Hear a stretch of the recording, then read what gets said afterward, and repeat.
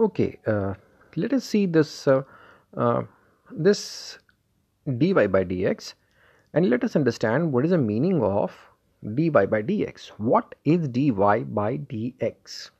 Okay, see, dy by dx means that if I change the value of x, how will the value of y change? Dy by dx means, once I'm repeating it, dy by dx means what will be the change in the value of y if I change the value of x. Okay, now for this there must be a relation between y and x. Y may be a number that depends on x, y may be a number that depends on the square of x, y can be any number which can depend on the square root of x. Okay, but there must be a relation between y and x, otherwise this dy by dx won't become possible. Okay, now let us learn the very first formula of differentiation. You have to apply this formula without actually thinking that from where the formula has actually come from. Okay, we are not going to into the deep mathematics, but we must learn, we have to learn this thing, this formula. The formula reads as ddx of x raised to n is equal to nx raised to n minus 1. Okay, now let us come to this. What is the meaning of this thing? Ddx of x raised to n. It means that what is the change in the value of x to the power n when there is a change in the value of x. Okay, what is the change in the value of x to the power n when there is a change in the value of x? And that change is equal to nx to the power n minus 1. Okay, just apply this formula wherever you see it. Now, how it is applied? Say I have this relation ddx of x square. See how I'm reading it. ddx of x square.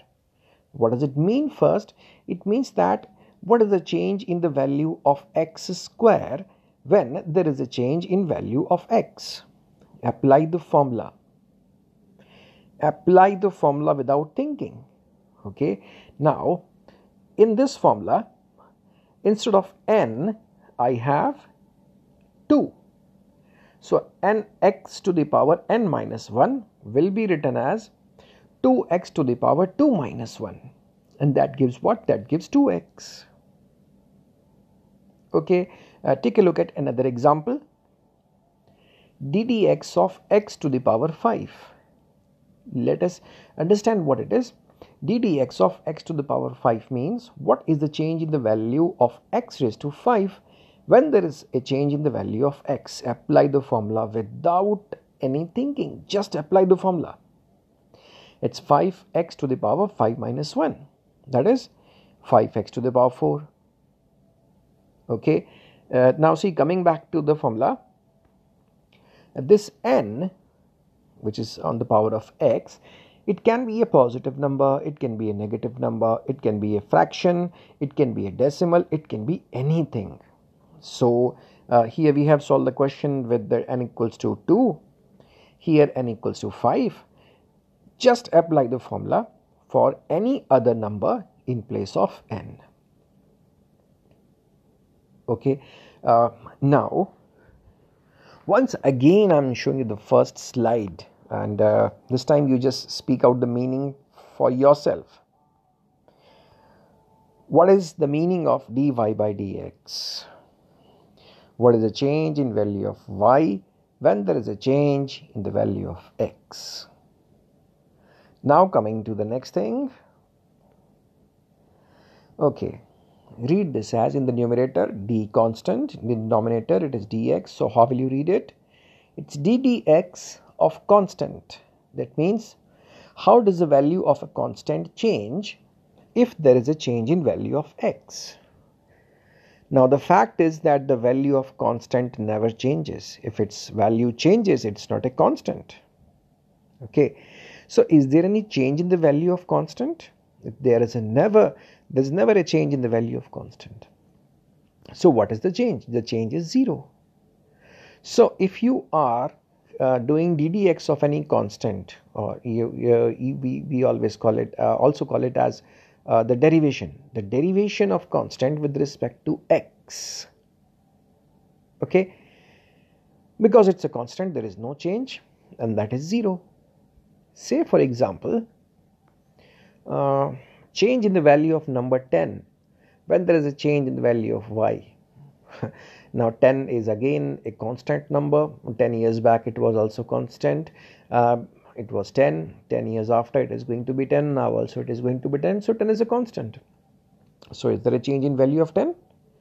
There is no change, because 10 is a constant. ddy of 10 equals to 0. Now again ddx of pi. Okay, what is pi? Pi is 22 by 7 or 3.14.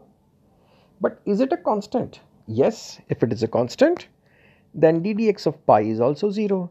Differentiation of pi with respect to x, we can also say it like this, it's equals to 0. We take one more example. ddx of g. G here is what? Capital G. Students of physics always know this. It is universal gravitational constant. And what its value is? The value is 6.67 into 10 to the power minus 11 Newton meters square per kilogram square. Okay. Now, is that capital G a constant? Yes, it is. So, what is its differentiation with respect to x? It is again 0. Okay. There are some questions given to you in the sheet. Try to solve them.